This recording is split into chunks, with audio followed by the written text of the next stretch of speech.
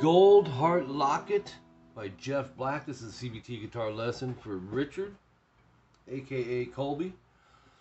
Standard tuning. Now what we have going on is it's a banjo being transcribed to guitar. I forget how banjos are tuned.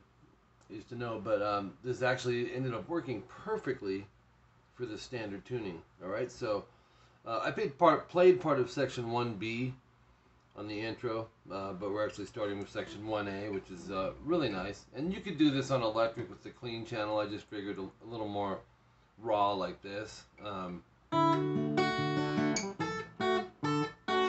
Really melodic intro here. Open D and open E. I'm going to go thumb and middle. That's how I like to do it. You can go index down here if you want. Just experiment with fingering. We're basing this out of a D major, so I can go 2G, 3B, and then hit the D and E together, hammer on to the F sharp, which is the second fret here, which makes it a D major chord. So it's, now you're ready to play all these notes. Just play the strings G and E. So we have,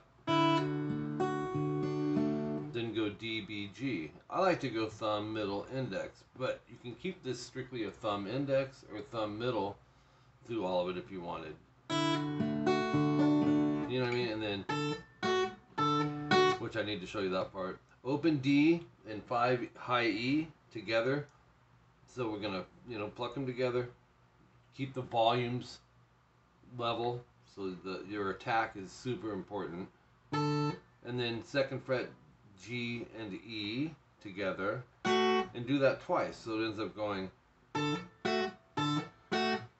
So that's called alternating bass. In our melody,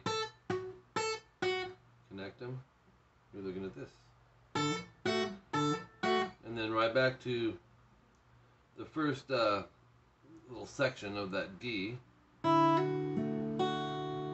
Actually, yeah. So you do your hammer and then go G, E, just like we did in the beginning, and then open D, and then 5, 2, E, and those are played quicker. It's like. Oops. Then you're switching to A, so, and to the picking on this. So we have second fret D, G, and B. Whatever fingers you want to use there, I change them up sometimes. Open A and open high E together, and then go D, G, B, and then D, G, E. So it's.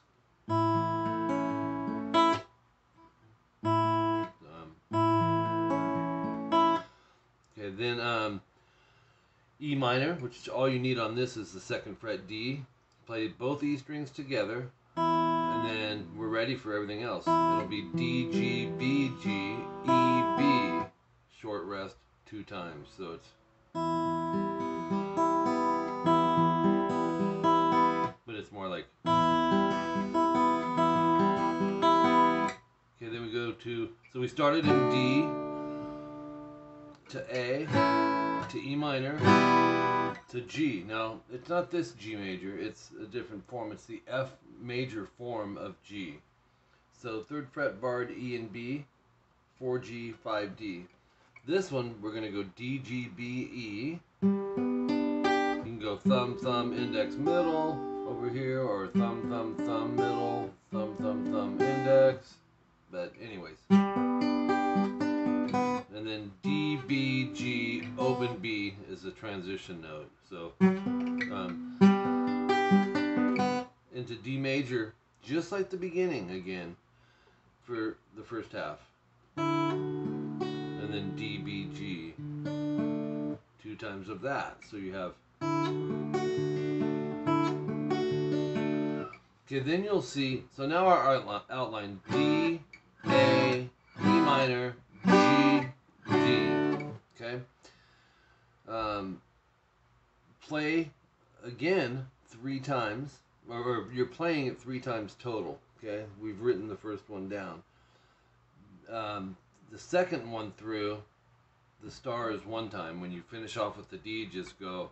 You don't have to double that up then.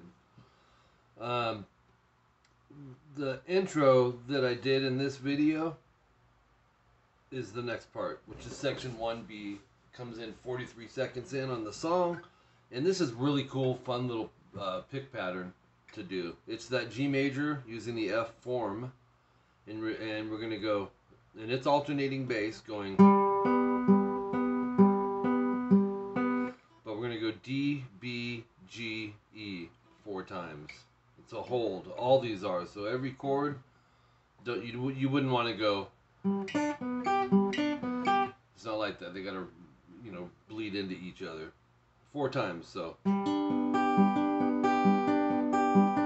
same thing over D major, except the strings. Actually, strings are the same. So you're coming off this.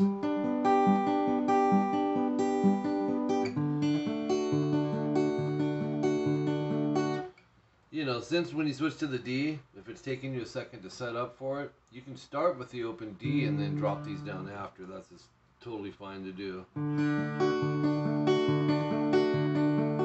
A major, same strings.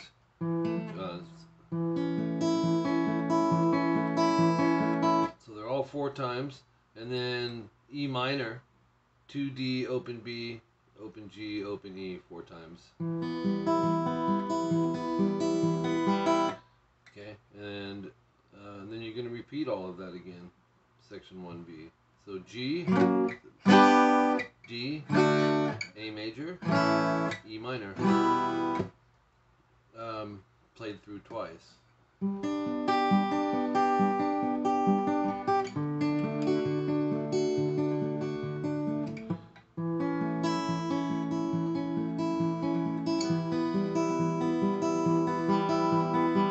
Now, that's really the bulk of it. Minute 15, you're back to section 1A. Just follow the notations in your tabs. Oh no, there's another section. Section 1C on the top of page 3. A minute 57 in. It's the E minor, same one we've been using. D, B, G, E 4 times. That same G up here that we used 2 times through. D major 2 times through. So it's E minor 4 times, G 4 times, and G 2 times, and D 2 times. Let's try that again.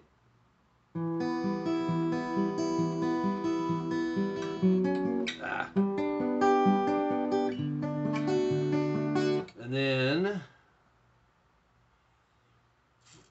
the next line down, 2 minutes 17 seconds in. You're actually going to do that whole thing 3 times that I just played, and then you'll hit the 217 timestamp, and that's the A major, D, B, G, E 4 times. Go to A7, just it's the same chord, but the G string is open 2 times. Nice transition, major to 7th. So it sounds like this.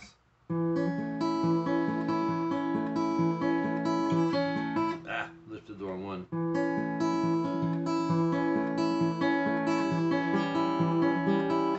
And then right back to A major, but 3 times. And he starts slowing down around the 3rd one.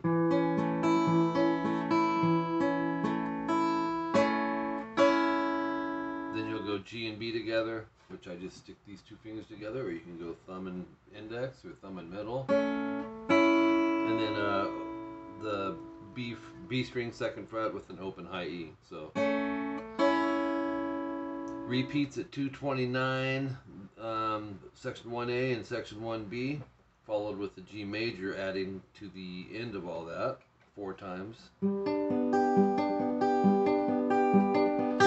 332 timestamp, section 1A, so you're starting it over. And then at 358, the ending is a D major. Think of it as a D2, which is a D chord with an open high E, and go D, G, B. This is slow, and then this is quicker. G, B, open E, hammer to 2. So we have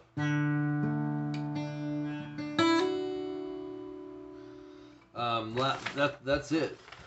So one thing I just want to quickly point out, section 1A, he plays through it, and then you've got 3 total times, which is notated in here. That's where he's singing over it. So he simplified it a little, but I figured it's going to be easier to just, the chords are all the same. It was just slightly simplified. But it was interesting because when he sings, he even does the, but I'm not hearing the guitar do that. I would do the guitar there for simplicity's sake. It'll make a lot more sense. Okay, Richard, thanks, man. Appreciate it. Let me know if there's anything else you want, and we'll talk to you soon.